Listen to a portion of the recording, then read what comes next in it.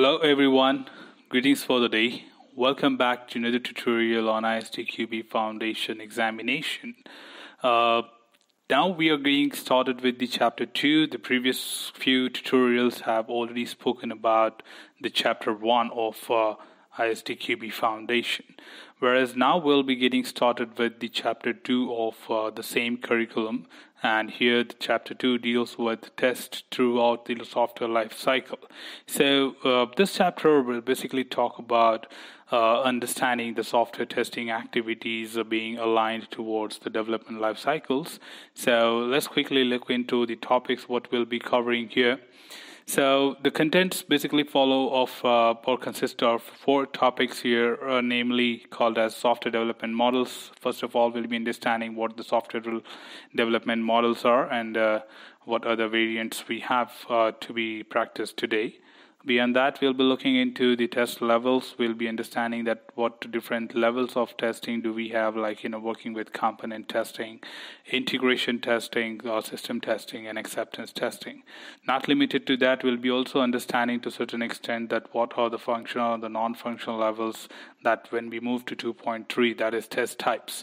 So in test types, we'll be understanding also about like what's white box testing and black box testing and what are the difference between the functional and non-functional and so on.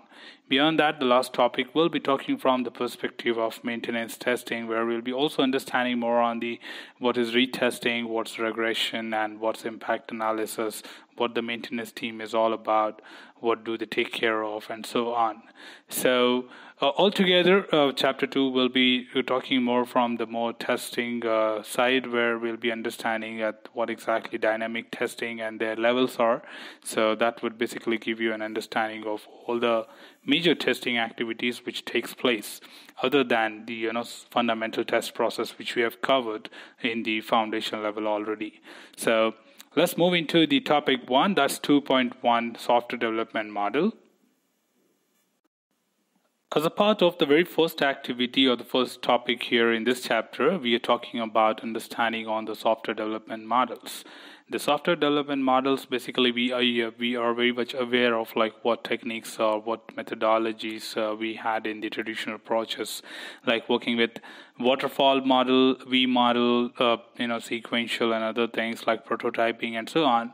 But here, specifically to this topic, the very first topic, like 2.1.1 as V model, where they are trying to understand some of the principles of testing, and they also want to convey you at this point of time that there are some good characteristics of testing which is very well followed by V model compared to any other model. So here, it's not basically that ISTQB recommends is that V model is the best model to be used. No, not at all. So do not even consider that ISTQB recommends or one or the other way they only speak about V model. So is there anything specific about it? No, it's just that they wanted to explain you what's the best characteristics of testing which are being implemented as a part of V model. So getting started here, we know that V model starts with business requirements gathering, where as soon as the business requirements are being gathered, it's understood that we need to invite the acceptance team to come and join us together at this point of time and collect information or contribute by reviewing the documentations which can help them to prepare the test cases at the same point of time, being early in the life cycle, and that can be used parallelly on the other side as acceptance testing. So if you see here, a business requirement is all about the overall understanding of the client's requirements, and also like that's the one which basically conforms the acceptance testing. So instead of waiting for all the way long, going about all the stages and then reaching the acceptance testing and preparing the test cases may create some of the defects. That is, like when you run the test, you get some defects, then to roll over the actions and fix the business requirement would be quite a difficult job. Usually it does happen, as an example, where maybe business requirement was misunderstood, further implemented in design, further implemented in code, and then when it comes to the level where it was supposed to be tested, the testing shows a defect. Now this defect could be because of wrong documentation or wrong interpretation, and in case of that, if it is so, then the rollover action would take a longer time compared to the one where the team is involved right at the time of business requirement gathering and has created a mutual understanding about it. So it is always said, when you talk about the principle as well, the principle 3 speaks from the perspective of early testing, which means that testing team or the testers must be involved as early as possible in the development model. So that's what we are trying to understand here, where acceptance testing team can be invited during the business requirements gathering to come and contribute by conducting reviews of such documentation, which would help the existing acceptance team to understand the requirements, also prepare test cases early, and design the test cases well before the testing comes into picture, that particular level comes into picture. So here we say ATP, which stands for Acceptance Test Plan, and it's not limited to the planning of that. It means that the planning, analysis, and design of the test cases as well. So similarly, it applies to all other levels, where the second level is system requirements, where we invite the system testing team to come and contribute and also prepare the system test plan and design the test cases which will be used as a part of system testing later. Similarly, when you talk about further moving into the development side, that's your architectural design, where architectural design is about high-level documentations when you create like control flow, algorithms, flowchart, and so on. And we invite the integration test team to come and join here and contribute by conducting reviews of such documents, so that there are ways by which we can minimize the defects at an early stage, so that the defects are being prevented from being introduced into the code. And the same test cases can be used for integration testing. And last but not the least, yes, coming to the detailed design, where talk about the low-level designs called as LLD can be created, and based on that, we will be doing the component test plan, which will be one of the bases for that, and following that can be used for component testing. And finally, the code comes in between, in the V, where it goes in the structure of V, follows all these stages and moves towards the acceptance testing. So it's common that everyone knows about V model, but understanding about this perspective is very important, that how a testing team can contribute in this particular development model at an early stage, and how preventions can be taken place.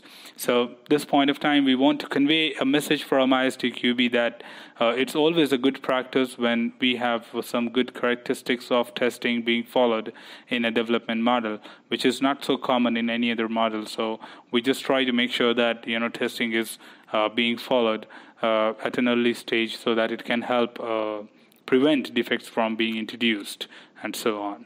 So that's from the V model. Let's look into the next one, where we'll be looking into the another topic of understanding what are.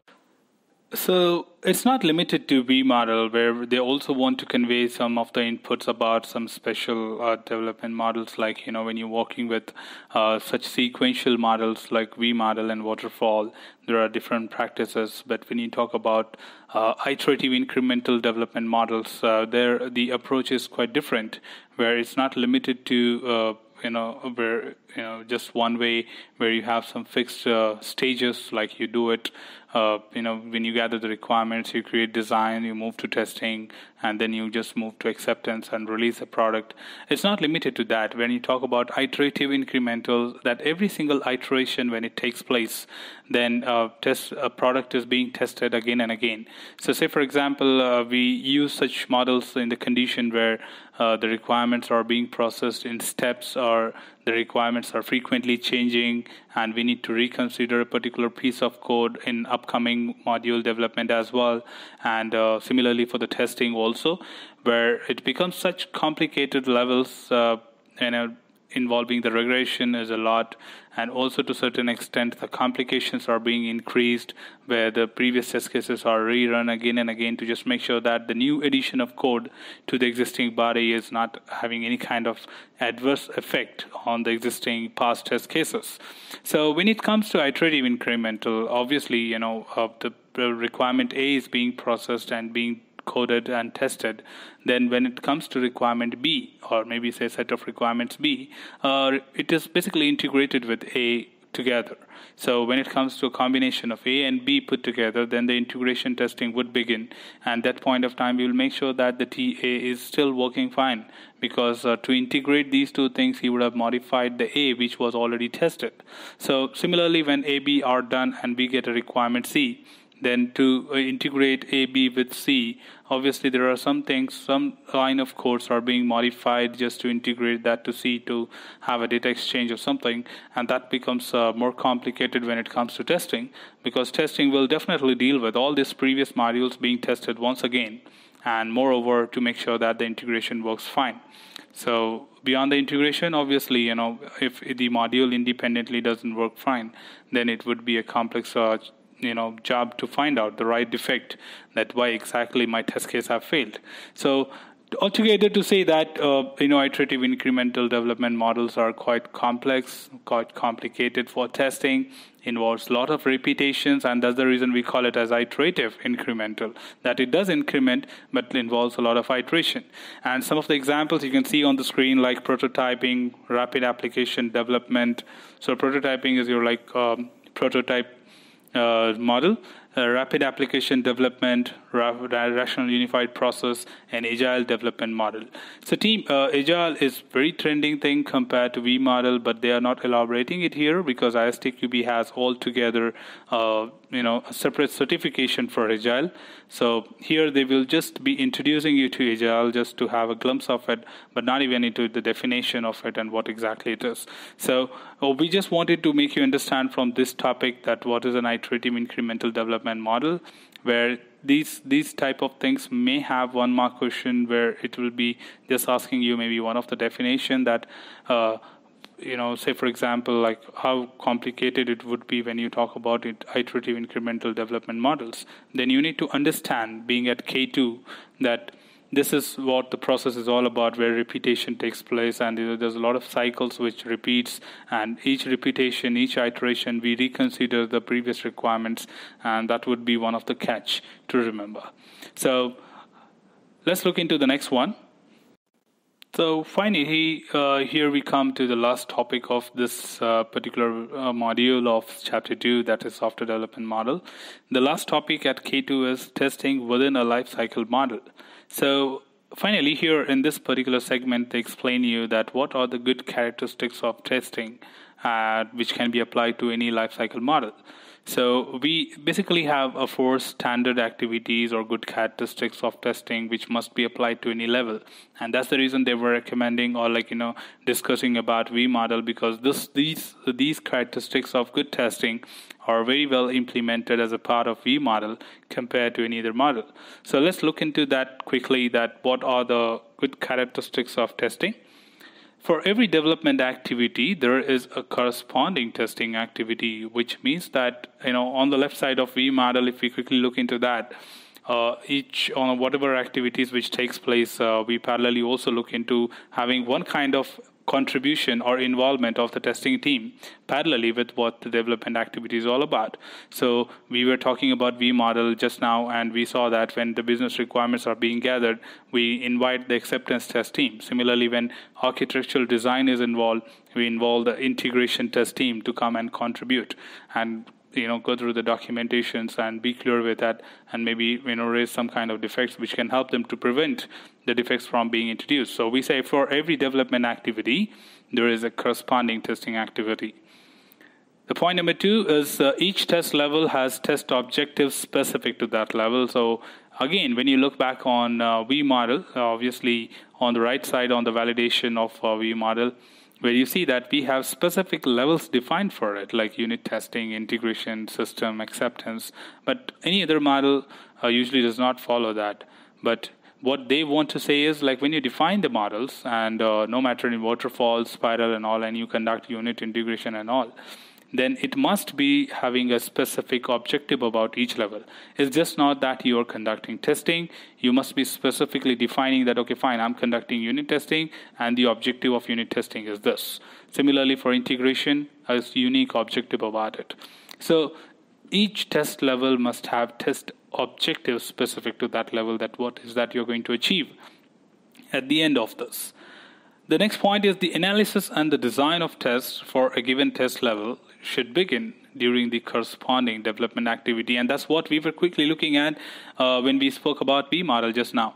So the acceptance test plan, the system test plan, integration test plan, and component test plans are the activities which takes place during the corresponding development activity.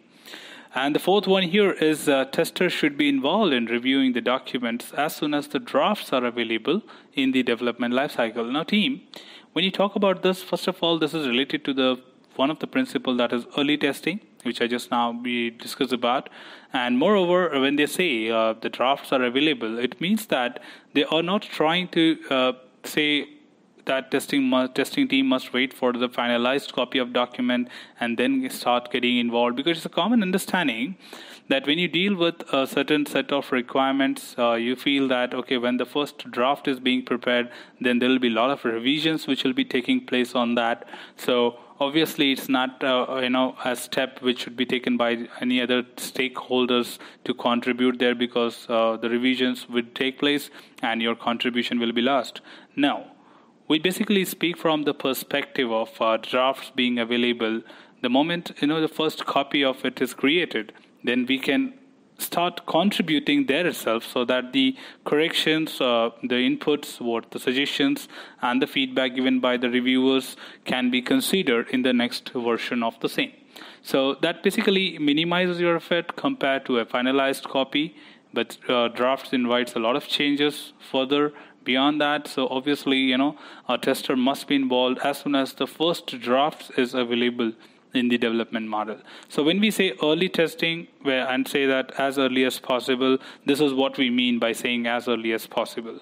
That means where a tester is available as soon as possible, the very first draft is available for that particular documentation, and start contributing to it, so that any further changes or revision which takes place on that documentation will consider your suggestions or corrections which you have contributed as a part of review.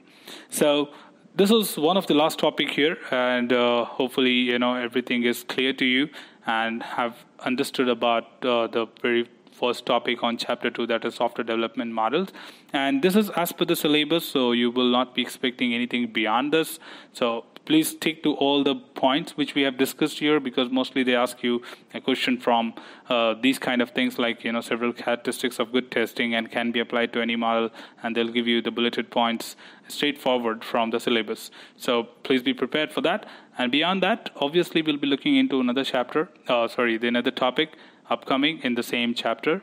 So stay tuned for that, and in case you have not subscribed to the channel, please do subscribe for it. Hit the bell icon for quick notifications and timely updates, and stay tuned for upcoming tutorials. Happy learning. Take care.